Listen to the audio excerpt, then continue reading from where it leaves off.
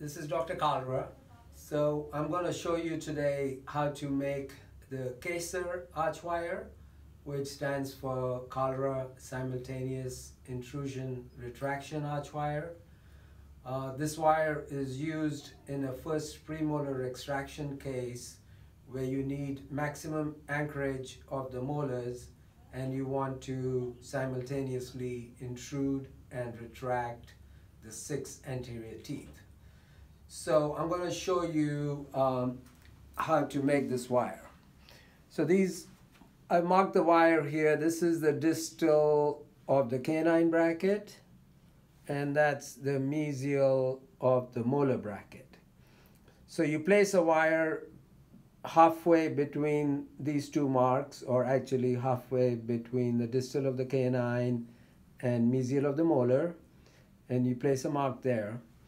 Now what you do is you're making a loop in this wire.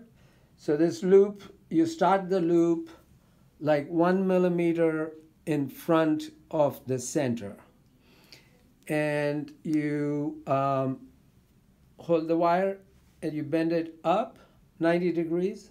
At the same time, you're bending it a little bit, like about 10 degrees to the buckle.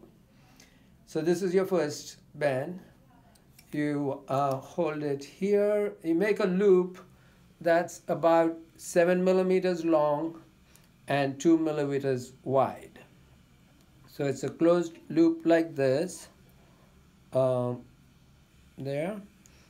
And then you bring it back down around like this. So this is your basic closed U-loop made in 1925 beta titanium arch wire. This one is from is called CNA wire. So this is your basic loop. Now if you were to just close space with this, the teeth are going to tip towards each other, which you do not want. So to prevent tipping of the teeth, what you do is you hold the wire here, you make a 45-degree bend this way and a 45-degree bend that way. So overall, you have a 90-degree bend. Now with this bend, when you place it in the brackets, it's going to create a moment this way, which will prevent the tipping of the teeth. But to increase your anchorage and to give you intrusion, what you do is you go back about 4 millimeters from the loop and you place another 80-degree bend down about, let's say, yeah, about like that. Okay, now this bend is going to be what's called an off-center V bend. So this bend is going to be close to the molar.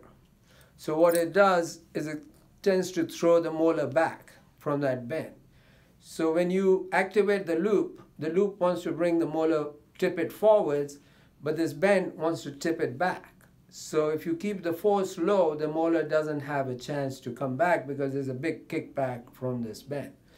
But this bend, when it's sitting in the molar, also gives you intrusion in front. So it acts as an intrusion, and then when you activate the loop, that's your retraction. So your maximum anchorage comes from this bend, your active retraction comes from that, and also this bend provides you intrusion in the front.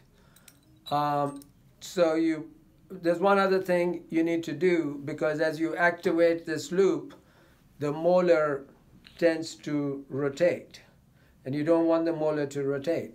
So you need to put an anti-rotation bend. So to put the anti-rotation bend, you hold this loop like so in the plier, and then you're going to bend it in about 30 degrees from the distal and also 30 or 25 degrees maybe from the mesial. So now you see you have an anti-rotation bend in the wire. And this is going to prevent the molar from rotating. And once you're done with that, you basically, place the wire into the, you cut the wire here. This is like too long right now. So you can take, this much off from the wire. And so this is how it looks, this way and that way. And then you insert this part into the molar tube, and the first premolar is missing, and the second premolar is not engaged in the system. So the wire goes from the molar to the canine. And when you activate the loop, now you can see when I do this here, so this is how it's going to be in the mouth. But you can see when it's in the mouth like this loop is not 2 millimeters open, but about 4 or 5 millimeters open. So if I want to get 2 millimeters of activation, I only need to bring this loop to here and not more than that. So make sure after you engage the wire in the brackets and you pull the wire back and cinch it behind the molar, the loop should be parallel and not more than that, because you're already getting 2 millimeters of force and you don't want more than that.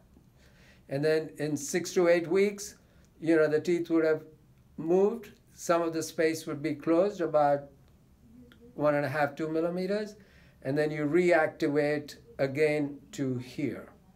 And so it needs 1 activation and generally 2 reactivations to close the full space. So it takes about 5 months generally. Okay? All right, thank you.